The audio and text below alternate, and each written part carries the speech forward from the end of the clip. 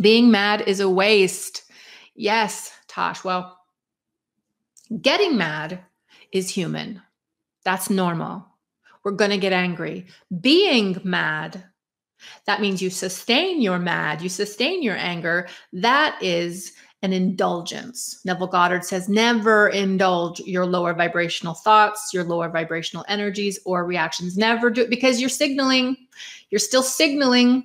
You can get angry, but immediately, as soon as you become aware, get out of the anger, get into the introspection, find the blessing and keep it moving, get back to signaling gratitude or signaling joy. That's why the Bible says, in your anger, do not sin. It doesn't say, don't be angry. Heck, Jesus was tossing tables over in the temple. He was angry.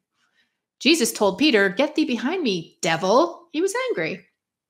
But in your anger, don't sin. And that means don't prolong it. Don't create something out of it. Don't start spiraling down into the anger, because now you're just creating more of it for yourself. We have to be so aware of the fact that we are the creators of our lives. Unfortunately, for so many of us, we grew up and came up through such trauma and abuse. I mean, I hear from a lot of people, but more people than not have a story about their childhood and how it affected them. And, when we're children, we don't control the circumstance. We're like little sponges. In fact, did you know from the ages of 0 to 6, we are literally in the hypnagogic state? It's like a state of hypnosis. All we're doing is absorbing. Well, how many of us as children at that time come from dysfunctional families, alcoholic families, narcissist families, abusive families? So many of us. And so we enter into our adulthood with this pattern and this patterning that we then have to bring the light into and bring into alignment so that we can start signaling in accordance to what we truly want to create for ourselves. And a lot of us, because of how we grew up, we do get angry. When I was in my 20s, oh my God, I had a rage disorder when I was in my early 20s. I was out of control because I had so much inside of me that was puppeting me. And now, all these years later, I still have reactions and I still get angry to things, but I've learned that I can't indulge that, because if I do, I undo the blessing that I've created for myself. I've undone the work that I've done for myself.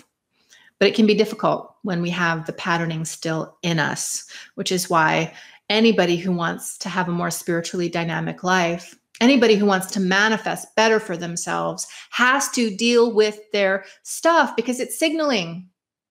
Your energetic stuff, your psychology, this is a pattern of energy that exists inside of you. And if it's gunky, if it's icky, imagine it looking kind of like a Brillo pad, and it's housed inside of you. Brillo pad atop, Brillo pad atop, Brillo pad, like that little cloud of energy above Pigpen from the Snoopy comics. Some of us have just all of this gunk inside of us, and it's signaling, it's alive within us, it's puppeting us to some degree. And so we have to bring the light into that. We cannot indulge it. And reactions are cool. Why? Because reactions point to the Brillo pad. I'm getting really pissed at that girl who's looking at my guy. But why? Oh, I'm insecure. Why?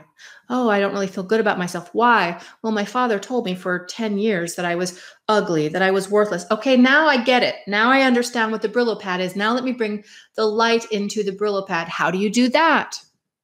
Well, you figure out what the truth is. Because the Brillo pad, if it's low vibrational and gunky, and if it's weighing you down, I promise you the Brillo pad has its roots in a lie. It's got its roots in a lie. And so if I'm insecure because my father has told me for 10 years that I'm ugly and I'm not worth it, what's the truth? Because that's the lie that's causing the pattern. Where's the light? The truth is the light. The truth is I was created by the eternal creator in perfection, with intention. The truth is I am lovely. I am beautiful. I am fully supported. I am magical. These are all the truths about me. And so I start aligning to that. See, that's why reactions are cool, because it gets us to the Brillo pad. Now we know where we have to bring in the light. Now we can identify the truth, and now we can align to the truth, and we get out of the shadow. Shadow work is so powerful. Shadow work is incredibly integral to spiritual advancement and connection. But shadow work is very sticky at the same time. Because I could spend a lot of time in that one Brillo pad. I could think about a lot of instances where my father really shamed me and put me down, and I can start getting stuck there. And I can start feeling sad about that, and I can start spiraling down. So shadow work, super sticky. All we really need to do is have the awareness of what the pattern is. And then identify the lie, the falsehood, the untruth, and then bring the truth into that and align to that and affirm that and validate that and arrange our life in such a way that that truth is always validated for us. That's how we free ourselves from these inner patterns. Alternatively, and thank you for staying with me, because let me tell you something, we're dealing in some truths here. It's pretty cool. Alternatively, instead of going through, some of us have 1 million Brillo pads, right? Me, for example, I've got 1 million Brillo pads. And whenever I'm in reaction, I'm like, oh, here we go. I got to bring some light and I got more work to do. It feels like a lot of work for some of us. However, there is a faster way to bring light into all the dark spaces and to clear it out. And that is through high vibration lifestyle. High vibration lifestyle. Putting yourself intentionally in high vibration scenarios that saturate you with divine energy. Because the signature of that divine energy, the frequency of that energy is so much higher than the lower vibrational Brillo pad density energy, it automatically clears it out. It automatically clears it out. It's called refinement by fire. The fire burns it away and purifies the vessel. All we have to do is intentionally be in high vibration. Well, how do you do that? Well, what makes you happy? What makes you joyful? What makes you laugh? What makes you play? What makes you feel grateful? Do that.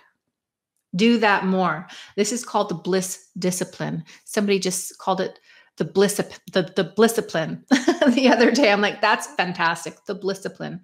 Figure out what lights you up. Figure out what fills you with joy. Figure out what fills you with love, and do that more as a discipline. Do it every single day, putting yourself intentionally in high vibration spaces, places around high vibration people, eating high vibration foods, drinking high vibration saturation, which is usually just water. Sorry, water and lemon. It's got to be clean water. But intentionally putting yourself in those spaces, that light, the light of that vibration clears out those Brillo pads. Boom, boom, boom. And soon you don't even have to worry about it because the vessel itself has been purified. So there's shadow work, which can sometimes, for people like me, feel like slogging through endless Brillo pads. And then there's purification. And let me tell you something, purification feels a lot better. Hanging out and rolling around with my Great Danes in my yard on Gaia's green grass, hugging my oak trees, that feels a lot better. Loving my husband feels a lot better. Connecting with the portal in my heart feels a lot better than slogging through the psychology of it. But both work. Both work. And to conclude, in your anger, do not sin. Don't stay in the bad feeling. Help me continue to create ad-free spiritual content by supporting me on Patreon. Depending on the tiers selected, you can receive 1 free lesson a month or access to a live Zoom meetup where members receive intuitive readings, attunements, and more. Every dollar really does help. Now, on to the video.